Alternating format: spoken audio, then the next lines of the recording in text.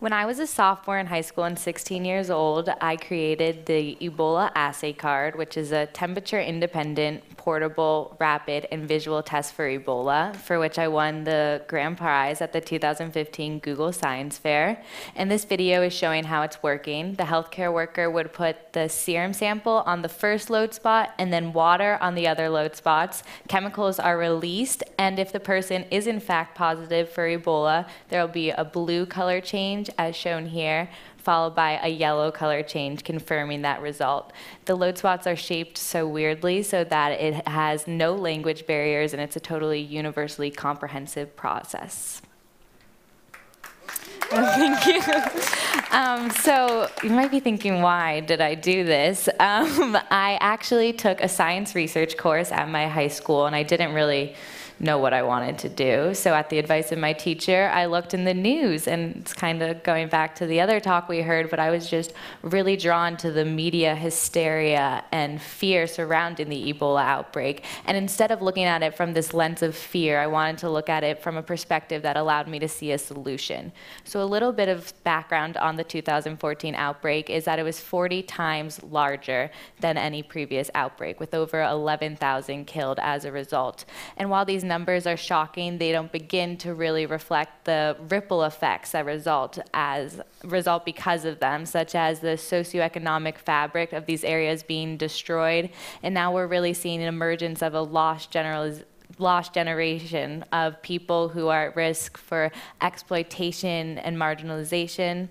So what I really wanted to do, looking at this and thinking I need a project, I wanted to find a way to limit these effects. And the best way to do that is through asymptomatic diagnostic tools. This means tools that are able to diagnose someone before they're showing symptoms and before they're contagious. So if you're able to isolate them, not only are you able to break the cycle of transmission, but you're also able to increase their likelihood of survival. So I began looking at what are our current asymptomatic diagnostic tools, and why aren't they slowing the exponential growth that this outbreak seems to be exhibiting? And that's when I found the ELISA kit. An ELISA kit is an accurate and preferred method of currently diagnosing Ebola. It works, as this graphic shows, by having a piling of chemicals known as reagents in the presence of a sample, and if that person does have Ebola, it will change color. And while it's very accurate, there's a series of limitations that really prevent it from being used on the mass scale that we need. It's not portable. It needs electricity to be read, and it needs a lab setting, and it needs trained medical personnel as well. Also, it's very expensive, costing around $1,000. And the biggest barrier I saw was its temperature dependency, meaning it needs an unbroken chain of refrigeration from point of manufacture to point of administration.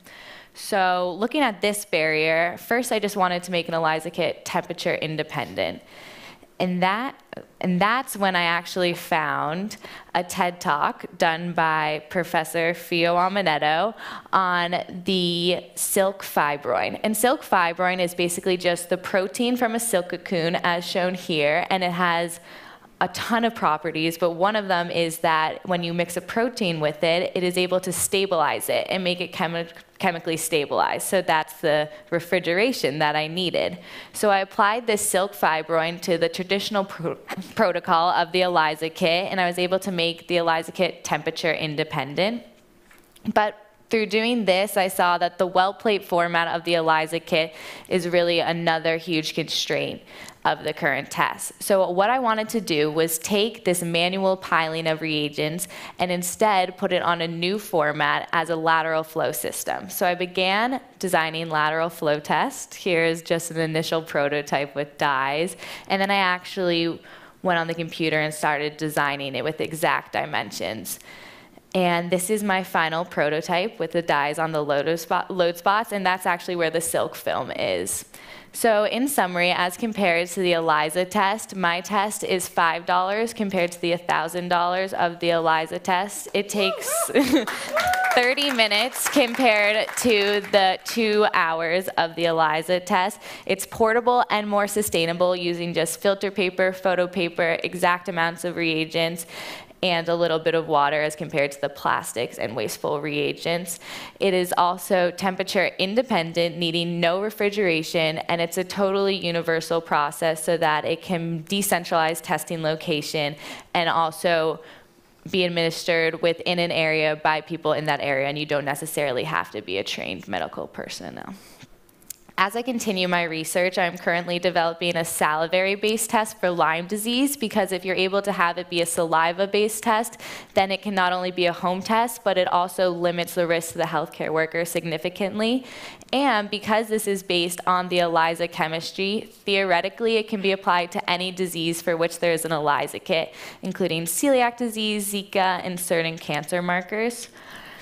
As I have gone through this process, I've really seen the importance of asymptomatic tools in order to decentralize testing locations and really slow the growth of outbreaks like the 2014 Ebola outbreak and the Zika outbreak, and outbreaks that are in the future.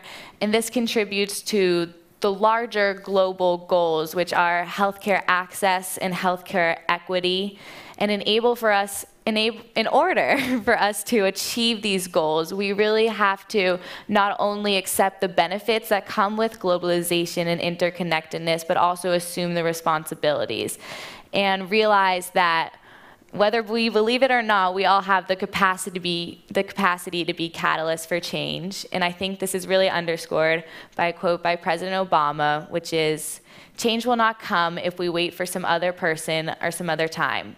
We are the ones we've been waiting for. We are the change that we seek." Thank you.